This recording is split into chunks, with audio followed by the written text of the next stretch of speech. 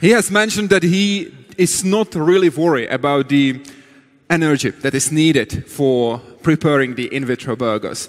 Energy is not big, but a huge topic we would like to concentrate on. The next speaker says that this market is $6 trillion market that is being disrupted. And he's a man who should know about disruption. He worked for Microsoft for 13 years, and he was the leader of teams who prepared Internet Explorer, Microsoft Outlook, or Bing.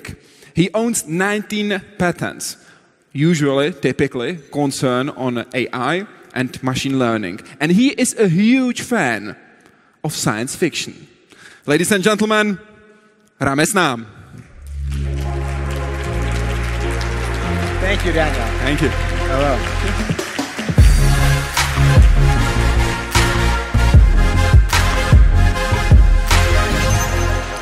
Ramez, please tell me the very first thing that will come on your mind when I say Battlefield Earth. L. Ron Hubbard, Dianetics. Not a good thing. Not a good thing. Not a good thing. That was the very first sci-fi novel you read, is that right? It was. And you didn't like it. I loved it, actually. Really? You have done your research. I was 10 years old. How do you know these things about me, Daniel? And you wrote your own novel. Yes. Called Nexus. Yes. That's much better than the first one, is it? It's different. It's more modern. And you call yourself, and I quote, an overthinker and a dynamic optimist. Yes. Could you tell me what does it mean? I'm an optimist who believes that we take action to make the world better. Anyone can be a passive optimist and think the world will just get better on its own. I'm an optimist who believes the world will get better because we'll make it better. It's up to you to show us how to make it better in the energy market. Fantastic. Ramez Naam. Thank you, Danielle. Hello, everyone. It's an honor to be here with you today in this beautiful venue. As Danielle said, I am going to talk about the disruption of a $6 trillion industry. Energy may be the single most valuable industry on planet Earth, and it's being disrupted by technology right now. And that matters because energy is not just an economic issue, it is a moral issue. We're in the 21st century talking about abundance, but there are still 1.3 billion people on Earth who don't have access to electricity and modern energy. And you can see the dark spaces in this composite satellite photo. Those are the spaces where either no one lives or people live in almost 19th century existence. And with sufficient energy, we could solve a whole lot of the world's issues with water, food, and so on. But there's also side effects of how we generate energy today. The World Health Organization has updated this number. 6.5 million people are killed on planet Earth from the side effects of air pollution today, each year. For context, that's 10 times the number of people who are killed from all murders and warfare combined. 500,000 in the EU, about 6,000 people a year in the Czech Republic. And the way we use energy is causing this, the warm-up of the planet. It's above freezing, or was last week at the North Pole. The world's temperature has risen by more than 1 degree Celsius in the last century. The hottest year on record was 2016. Second hottest, 2017. 2015, 2014. The 4 hottest years of the last 4 years. And the temperature keeps going up. Now, fortunately, the way that we generate energy is being disrupted. And I don't use that word lightly. Let me show you an example of disruption. This is Peabody Coal. Peabody Coal is the largest private sector coal mining company in the world. Or it was in 2011. In 2015, Peabody Coal went bankrupt. And it wasn't just Peabody. The global index of coal company stocks on public markets dropped 90%. It's bounced back a bit. It's only 75% down, but it's not where you want to have your money. 8 different large multi-billion-dollar companies all went bankrupt in a 2-year period in the US. Now, this has happened despite the fact that coal is still the #1 source of energy on planet Earth. What's happened is not that we've stopped using it, but after 150 years of coal consumption going up and up and up, in 2013, it peaked. And it started going down. And if you're selling a commodity into a market where the demand is dropping, the prices will be low, and you will be in severe trouble. This disruption that started in the US is now going global. And while natural gas was part of it in the US, now what's driving it in the US and globally is overwhelmingly clean energy. Let me show you. We'll start with wind power. Centuries-old technology. In general, people will purchase the cheapest energy they can buy. And today, to build a new coal power plant or a natural gas power plant costs on average 6 cents a kilowatt hour. I'll come back to that number again and again. In the US, in 1980, wind power cost 10 times that, nearly 57 cents a kilowatt hour. But over those almost 30 years, the price has come down by a factor of 15. That's disruption. And now, in the US, you can sign a wind power deal at 1.8 cents. If you take away all the subsidies, it would be about 4 cents, a third cheaper than the cost of building a new coal or gas power plant. And of course, that depends on how fast the winds are. These areas in red are the areas of high wind around the world. But basically, every continent has an extremely fast area of wind. And so you can see these are the prices dropping of wind power in country after country around the world through that red dashed line, which is the line of parity with new coal or gas generation. So driven by policy support and this incredible decline in the cost of wind power has scaled tremendously on planet Earth. It's gone up by a factor of 6.5 in the last decade. Extremely rapid growth. Now in the US, it's about 6% of electricity. Worldwide, it's coming up on 5% of electricity, more than that in Europe. And this scaling itself drives the cost down. Something we know about exponentials is that in general, any manufactured good will drop in cost as your scale goes up, learning by doing. This is the learning rate with a learning curve. So every doubling of the volume of wind power drops the cost by about 19%.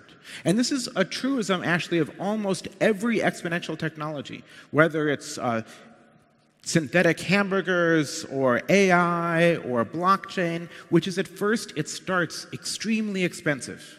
And so if you want to go into an exponential sector, you have to find a first market that will buy your product when it's extremely expensive. And that allows you to bring the prices down a little bit. And then when the price falls a little bit, you can tap into a new market that's larger. And that in turn increases your demand, and that leads your prices down again. So wind power has started now becoming competitive in the windiest places on Earth and will scale and get cheaper and cheaper and scale into more new markets. Now, if you really wanted the best winds on Earth, you wouldn't stay on land, you'd go offshore.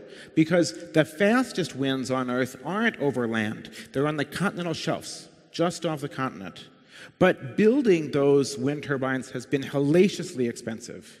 Because you have to build them out at sea, there's salt water, they have to be twice as tall, there's giant concrete blocks at the bottom.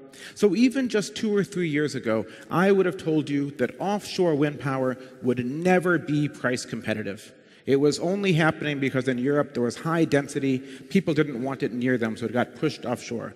I was wrong, because this past year we had 3 deals in the German market where offshore wind project developers bid in an auction model for 0 subsidy. They said, we will produce energy from our offshore wind turbines with no subsidy whatsoever. And that's a game-changing price, because from there the tech will get cheaper and cheaper. Now, an optimist, Bloomberg is an optimist about clean energy. In 2013, they made this forecast of how far offshore wind power prices would come, and they were wrong.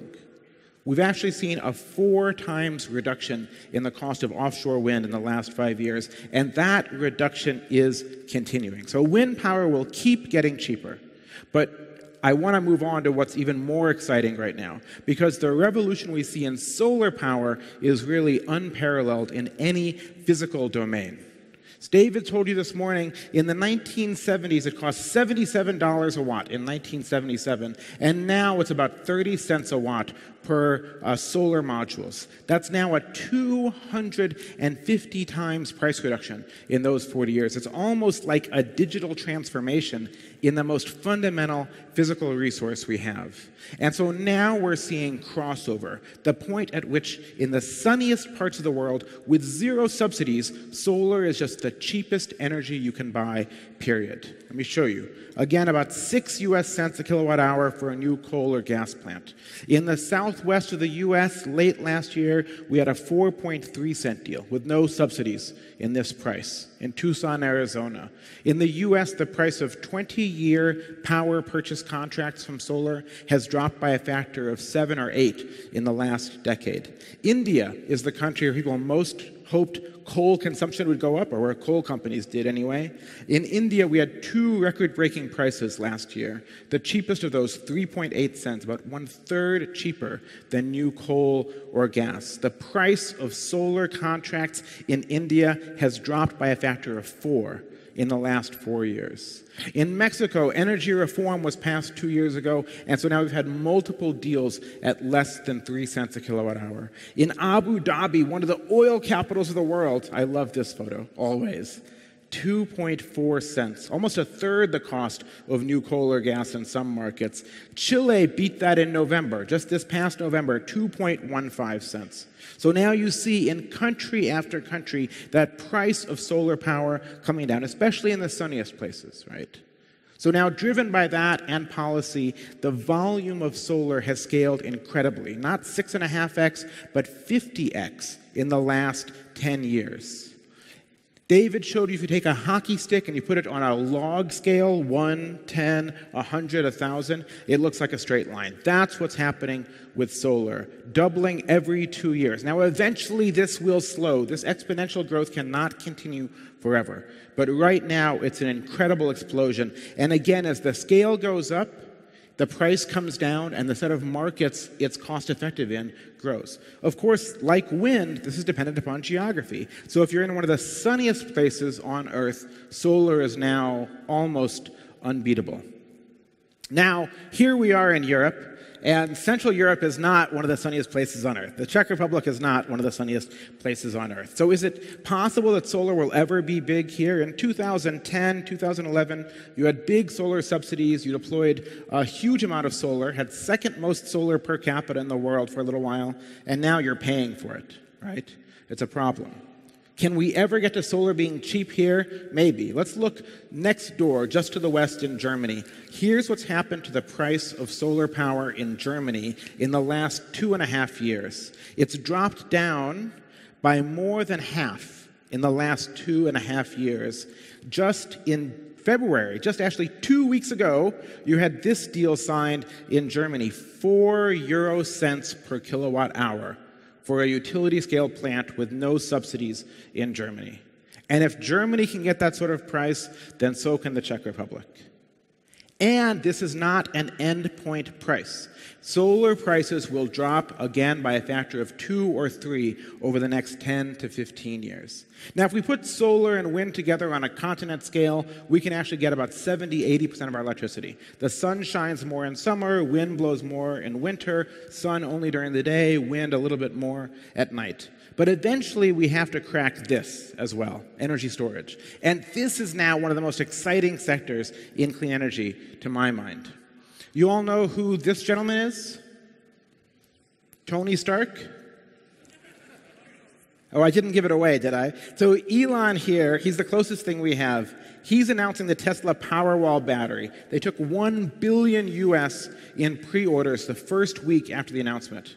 And the incredible thing is, this isn't really even a Tesla technology. This is a whole bunch of Panasonic cells in a Tesla case.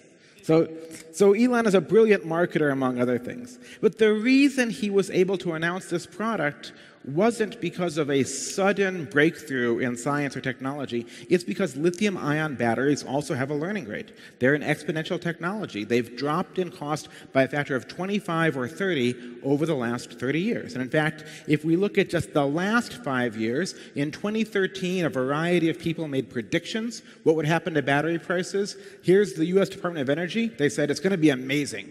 Battery prices are going to drop by about 35%. Over the next 30 years. What actually happened was that battery prices dropped by a factor of 5 in 5 years. That's what's happened just since 2013. And so I told you that solar gets cheaper as a function of scale. batteries get cheaper at basically the same rate. Here's the rate at which solar gets cheaper as a function of volume, and here's the rate at which lithium-ion batteries get cheaper as a function of volume. They just happen to be about a decade behind where solar is. So those prices, batteries are actually still incredibly expensive, maybe 20 cents to put a kilowatt hour into a battery and pull it back out, but they are poised to keep plunging in price, and that's going to be tremendously disruptive. It's going to change the balance of power between utilities that produce power and homes and buildings that consume power, that can now store some of it for themselves. So those prices will keep coming down as well. Now you'll notice I keep coming back to this word cheaper. That's not what we thought of when we thought of clean energy. When we thought about clean energy a decade ago, we thought, okay, we have to do it for climate change. We have to do it for air pollution. We have to do it for our kids. We have to do it for our grandkids. We have to do it to save the world. But we thought, we're going to have to pay a lot of money for it. But if you take these trends seriously, if you take the constant price reduction of technology seriously, you come to the conclusion that clean energy will actually be the cheapest sort of energy on every continent, right? And now even very conservative organizations are saying that. This is the IEA, the International Energy Agency, the world's foremost experts on energy. The IEA is not what I would call an exponential organization. Okay? I will show you. Let's look at their forecasts for the growth of solar over time. You have to read from the bottom. In the light blue at the bottom, that's the World Energy Outlook 2002. They said it's going to be amazing. Solar is going to grow so fast, it's going to blow your mind. We're going to have 50 gigawatts deployed by 2030. We had 400 gigawatts deployed as of December 2017. In 2004, they said, oh, our forecast is a little low, we're going to lift that. In 2006, they said, our forecast is a little low, we're going to lift that. In 2008, they said, our forecast is a little low, we're going to lift that. It's almost as if some analyst is looking at their spreadsheet and hitting copy, paste, right? That's sort of what's happening. Because in fact, what happens is they keep making linear projections. That red line, the 2014 forecast, it's linear. It says the world is going to keep deploying about 50 gigawatts per year. We deployed about 100 gigawatts in 2017. And that number is going up. We'll deploy about 140 gigawatts in 2018. Yet even this organization that has been wrong on every single forecast they have ever made on solar in the entire history of their existence says solar will be the #1 source of energy by mid-century. And it will be unbeatable in price when on our rooftop, and you don't have to pay for the transmission. Well, here's another forecast that I like better. AllianceBernstein, these are not environmentalists. This is a private equity firm in New York. They sent out this report in 2013, and David showed you this graph of the cost of coal, gas, and oil across the bottom. And across the upper right, when I first saw this, I thought, did someone's kid take a crayon and scrawl on their report? That's the cost of solar coming down. This is a 70-year chart, right? That's the cost of wind. That's the cost of batteries. That is what disruption looks like. This is like a Kodak moment for the energy industry. Kodak moment used to mean a good thing, doesn't really anymore, right? Now, I want to be clear, this disruption is not going to happen in 3 or 4 years. We build power plants to run for 30 or 40 years. This disruption will take decades, but it's happening. In January last year, China canceled plans for 100 coal power plants. That number rose to 161. 40 of those plants, the ones in red, had already started construction. Billions of dollars spent never to be recouped. In 1 month last year, India, in June, canceled 14 gigawatts, $8.9 billion US dollars of planned coal production. And the answer given was clear as day. The price of solar is in free fall in India. So why would we possibly build a coal plant now? The pipeline of new coal power plants around the world basically has dropped to almost zero. Not quite zero, but we're almost done building new coal power plants in most of the world. And now a new thing is happening, because all those cost comparisons have been the cost of building a new coal plant versus a new solar plant. But now we're looking at building a new solar plant or a new wind plant being cheaper than operating an existing coal plant you've already built. This is a quote from the CEO of NextEra, one of the largest utilities in the US. He's saying it looks to him like in about 3 or 4 years it will be cheaper to build a solar plant than it is to keep operating their existing coal power plants. Right? Here's a graph from Carbon Tracker. It illustrates this. The cost of operating a coal plant in the US versus the cost of building a new solar plant in the US. This is averaged out. It won't be the same in every geography. But that is massively disruptive. And in fact, it leads to a death spiral. Because what happens is that you get solar or wind, they start growing, and then the coal plant sits idle for some hours out of the day. But the coal plant costs a lot of capital. So to make that capital back, you have to take that cost and put it on the fewer hours that it's operating. So now its cost per unit went up, which makes solar or wind look more attractive. That's the death spiral. Now, all of that disruption is just electricity. And electricity is only one way that we use energy.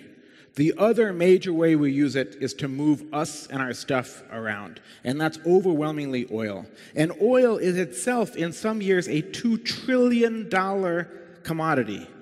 And tiny fluctuations in supply and demand, a 2% change, about a 2 million barrel a day swing in supply versus demand in a 90 million barrel a day market drives the price down to 30 if it's 2 million barrels a day of oversupply, or up to 150 if there's 2 million barrels too few. Now, if we were talking about oil 10 years ago, we would have been talking about peak oil production, right? Peak oil supply. We don't talk about that anymore. The worry now is peak oil demand, like what happened to coal.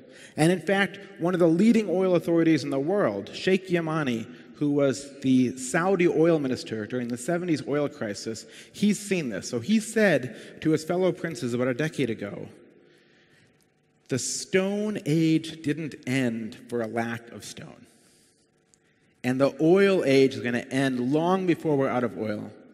What's he saying here? He's saying the world invented bronze tools, and they were sharper and easier to work with and lighter. He's saying the world's going to invent something that makes oil irrelevant.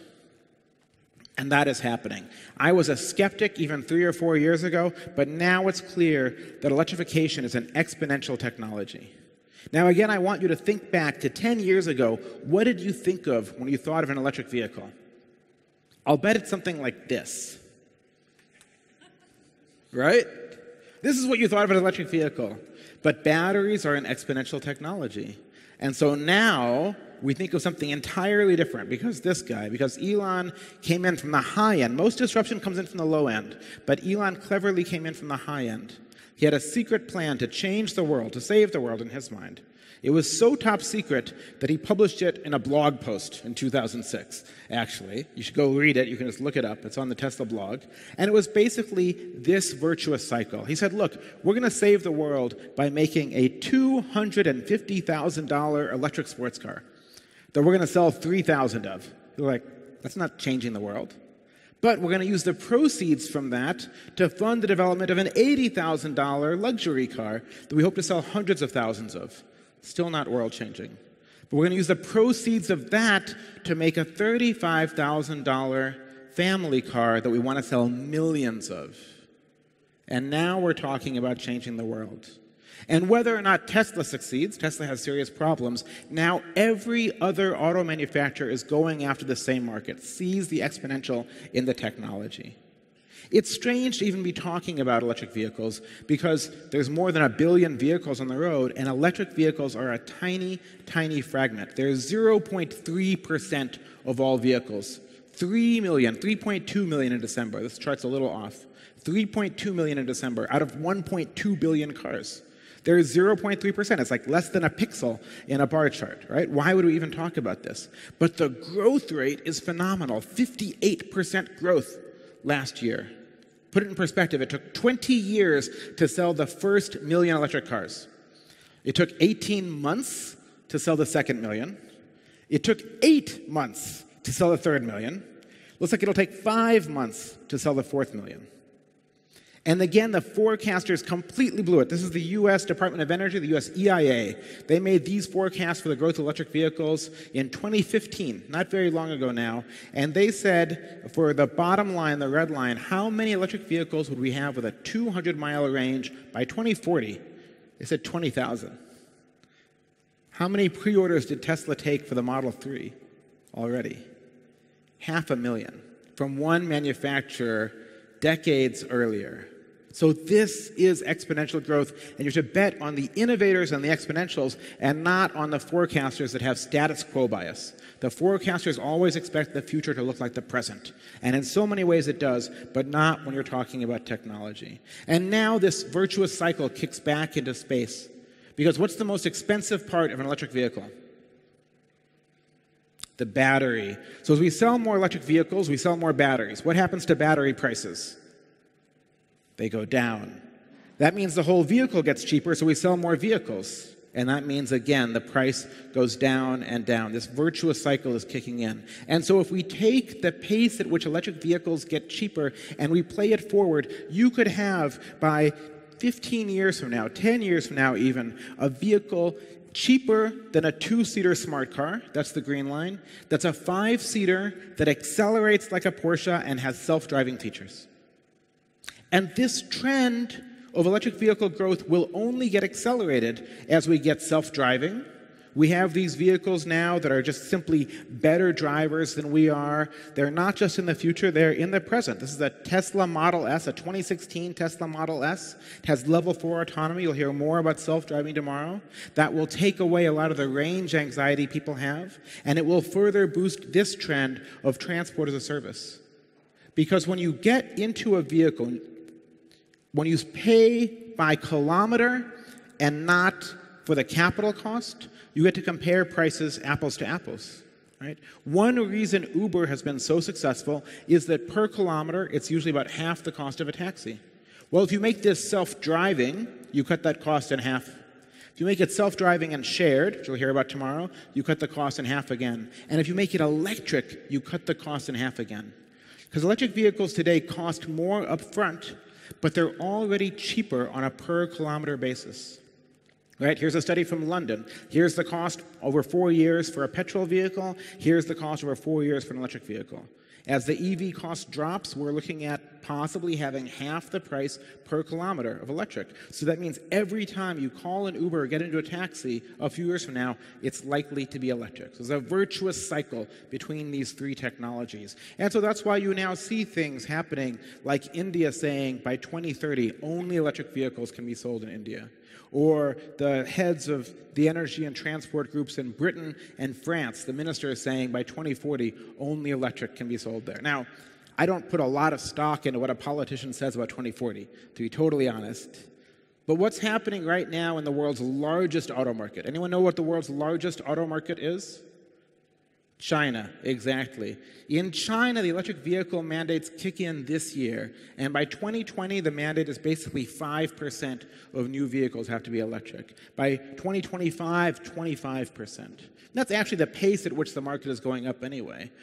This is important for the Czech economy, because if we look at the exports from the Czech Republic, one of the largest sectors of exports, in fact, the single largest export is vehicles and vehicle parts.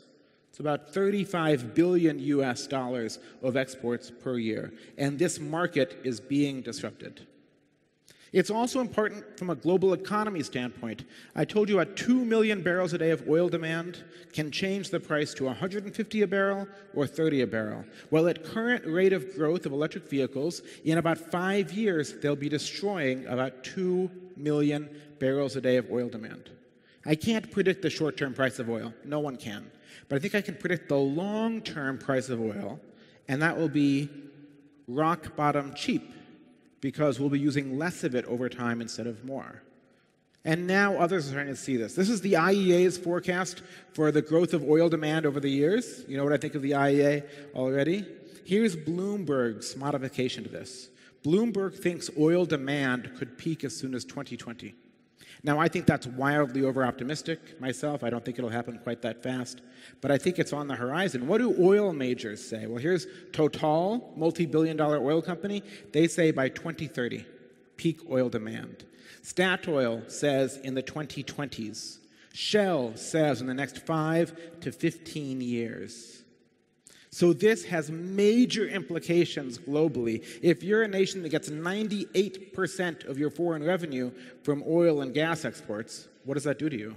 If you're a nation that gets 70% of your foreign revenue from oil and gas exports, what does that do to you? What does that do to the world?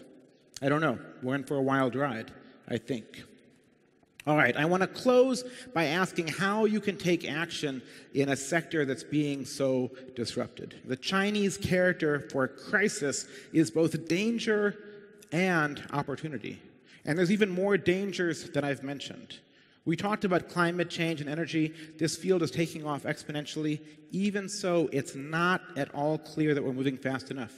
To stay below 2 degrees Celsius of warming, we have to bend the curve faster and faster and faster every year. And it's still not clear today that we're moving fast enough.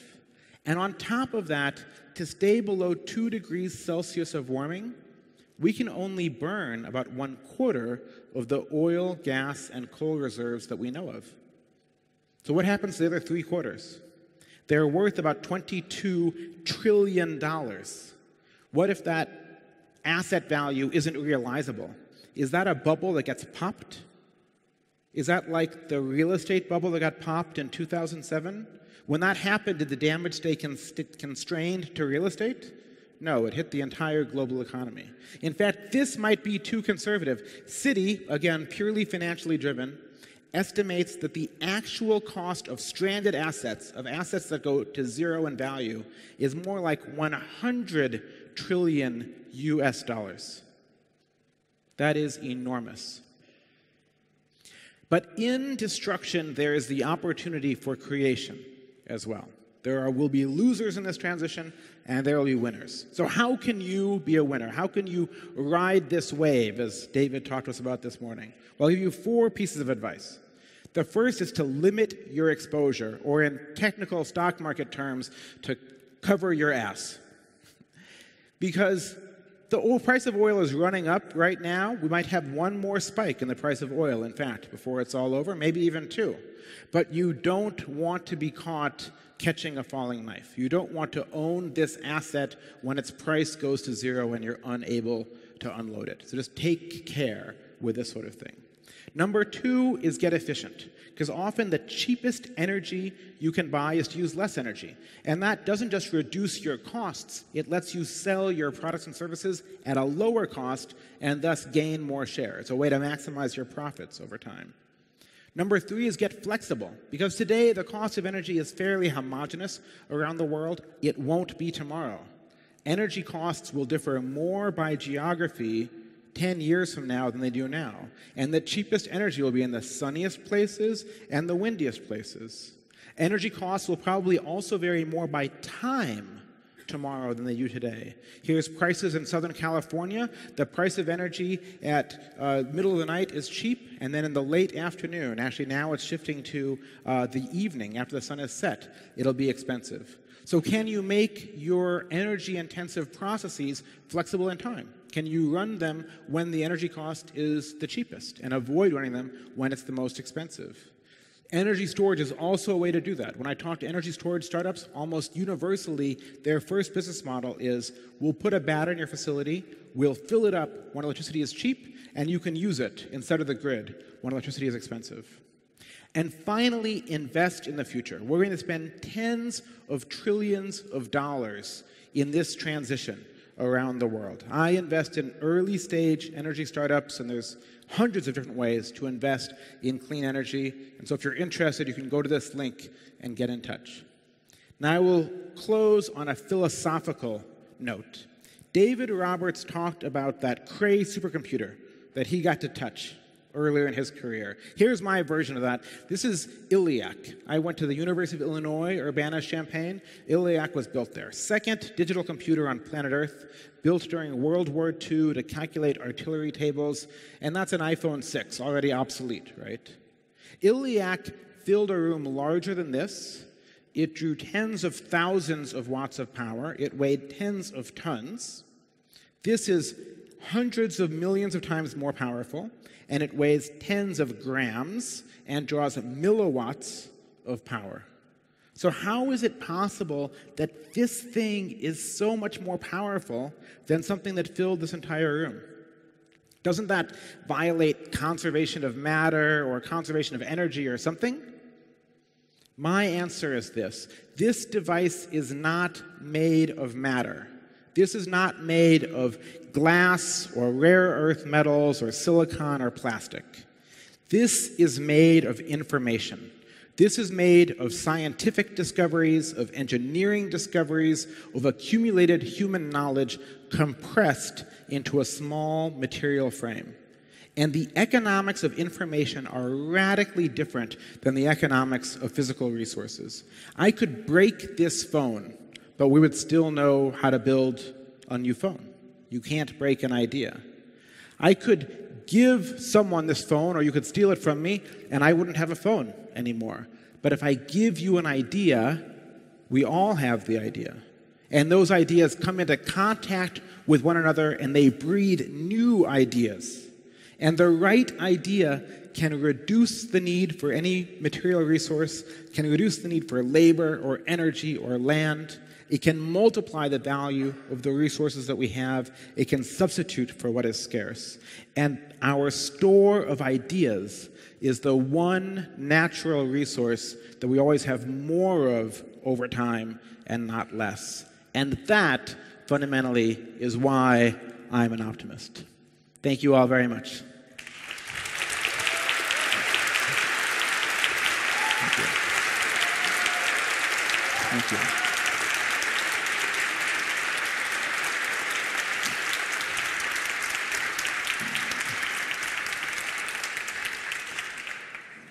Is it about idea, about politicians, about businessmen, about startups, or about general public? Who will decide what's going to be the level of sun, wind, and also, for example, electric cars? Yes. The economics, the innovation in bringing down the price means that it's no longer a matter of if, it's now a matter of when. Solar and wind and batteries and electric vehicles will win, but policy can determine the rate. And here in Czech Republic, you have sort of policy overhang from 2010, but there's a chance to learn from other countries and make better policies that will bring the cost of energy down here. Says Ramez Naam. Thank you very much indeed. Thank you very much, Daniel. Thank you, Ramez.